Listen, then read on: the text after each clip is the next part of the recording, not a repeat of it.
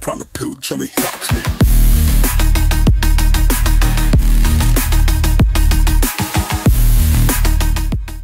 Hi everyone, Brightbone here, back with another episode of the Weekly Purple Team.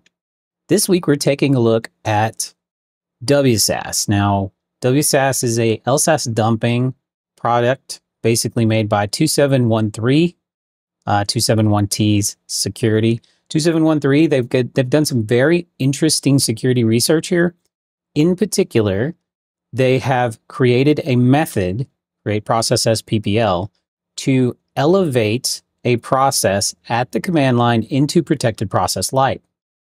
Well, that's what your EDR runs as. That's what LSASS runs as. So once you're in that particular level, you can then mess with other processes in there, right? So that's what we're going to be doing today. We're going to take a look at WSASS. EDR freeze has made a lot of news. It does work. It will freeze the EDR in place.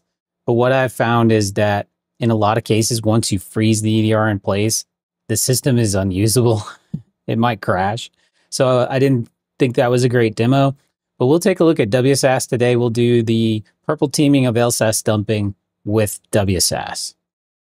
All right, so let's take a look at that. I'm going to jump over here to Win10 host 2. And we have WSASS here and WerFaultSecure. We do have Defender enabled, okay? Now, I will warn you, I had to jump through hoops to get this by Defender. It did not like it at all. There's some obfuscation that I had to do, taking out some pieces of the binary, removing comments. There's a lot of pieces I had to do to get WSASS to where it doesn't trigger immediately upon download, right? WerFaultSecure is a Microsoft application. As you can see, if we go to properties here, this is a Microsoft application. It's digitally signed by Microsoft, and the details are it's made by Microsoft Corporation. So this is always going to get by as it's part of Windows fault reporting. This is an old binary though. This shouldn't really be in your network, right? You're not going to typically see WerFaultSecure out there. This is an old binary. So let's go ahead. We'll execute our attack here. We're going to run WSASS. We're going to give it WerFaultSecure.exe. That's what it's pushing into. And then we're going to give it process 820. And process 820, if we take a look, that is LSASS.exe. So we're going to dump that out. So we'll go ahead and we'll dump that out. And as you can see, we have now created a proc file. Notice that comes out as a PNG file because that's what WerFaultSecure natively uses, right? So we need to upload this, and then we have to use a hex editor to change it. So we're going to go ahead and upload this. So I'll go ahead and choose a file. I've got updog on my Kali box here. And we'll take proc. And we're just going to go open here and upload. And then what you need to do is you need to change the header. And I'll show you guys what it says here on the WSASS binary. We're going to do exactly this. You need to change the initial bytes, right? It's a PNG file. You can't read it with PyPyCats. You can't read it with your typical reading methodologies, Mimikatz, all of those tools, because, well, it's wrong bytes in the beginning. So we have to take and put this hex in the beginning of that. So we'll do 4D, 44, 4D, 50, right? So we'll come back over here to our Kali box. And then we're going to stop updog. And then we're going to do hex edit proc.png. Now notice these first 4 bytes here, right? 89504E47. That's the header for a PNG file, right? So we need to just change this to MDMP. So let me jump back over here, just make sure I've got it right. So it's going to be 4D44, 4D50. So we go 4D, 44, 4D50, and then Control W for save. And notice it saves it down. Then we can just Control C out of it. Now you can take PyPyCats and you just do LSA minidump and proc.png. And there you go. You have your dump. And here are the hashes. You can see host 2.1.10, which is the victim that we've done. And you see the anonymous logon. There's some administrator stuff here. But yeah, you get the idea. On a host that has hashes in LSASS that you're trying to get, you can get them this way, right? So here's Bruce Wayne right here. There's your NT hash for Bruce Wayne. So that's an example of how to do WSASS. Now, like I said, I'll warn you. I had to do quite a bit of obfuscation to get this by on first push. Simple download with an encrypted zip worked to get WerFault and WSASS on the box by Smart Screen, but then the binary has to be obfuscated enough that it can live on disk without Defender tripping on it, which this is a fairly new binary. I'm sure their signatures will get better. As if we take a look here on the project, it's only about 2 weeks old. So your mileage may vary here, but just realize that this kind of technique, there's going to be a lot of research done on this going forward, I have a feeling, and you're going to be able to do things that you might not expect with this particular technique. All right, so that is the red. We have been able to successfully dump hashes out of memory using WSASS on a modern system. Now, the reason I didn't show Windows 11, it does work on Windows 11 as well, is that Windows 11 by default has Credential Guard. So what you're dumping out, basically useless. I would have had to have edited Windows 11 to make sure the Credential Guard was not in place to dump that out. So I just used Windows 10. It does work fully on Windows 11, and it's tested on Windows 11 as well. So as you can see here, works on modern Windows 11. It's even right there in the description. It does.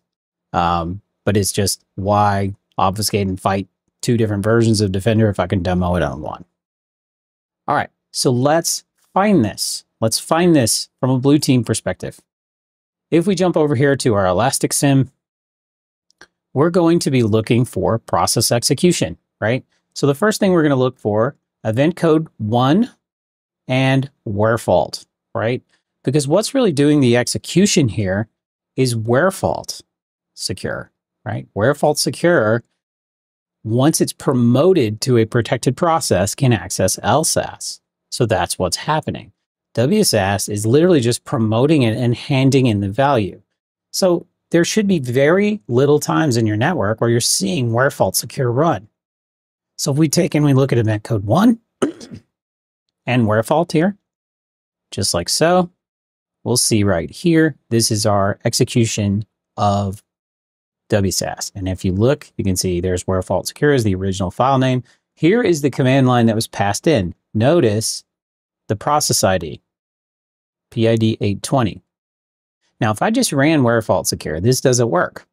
Why? Because it's not in a protected process level. Right? It has to be escalated to a protected process level first. Now, if we look closely, you can see the parent command line also was WSASS.exe. So adversary can rename the binary, but looking for WerFaultSecure running in your network from a standard user or a user that's not a local administrator, this is not common, something you can totally trigger on, right? All right, so that's our first detection. The second detection of this is I would look for the file it creates. This is another good detection. Because if you have Sysmon, well, let's do this first. We'll do 1 and 4688 because these vary. Notice if you do event code 1, you get the parent process and you get more value, right? But this implies you have Sysmon. If you do or 4688, you will get the Windows variant of this. I should probably show this as well. Notice you will see WerFaultSecure right here, and you'll see the process name, the creator process name was WSASS in this case, and there's the process ID that I fed to it. So you can get it with 4688. You don't get hashes with 4688. You do with 1. If you find badness with event code 1, you can take that hash, put it in your EDR and block it everywhere, which is exactly what you want to do. But that's not the case with the 4688 event ID. Okay, as I mentioned, we would look for event code 11 for proc file creation. Now, when WerFault runs, it always creates a PNG file. So we can look for the creation of PNG files. In this case, we'll do star proc.png star. And there we go. We have one, right? And if we take a look at this, this is, we can see proc.png was created in downloads from WSASS.exe, right? It can't see that WerFault created that because it's in a different level, but it does see that this was created by WSASS.exe. So looking for the creation of proc.png, because that's hard-coded into the binary, would be a good idea. I don't think adversaries are going to go as far as trying to change that. All right. Now that's it for this week. Once again, please like and subscribe to the channel and hack the planet to defend better. Trying to show me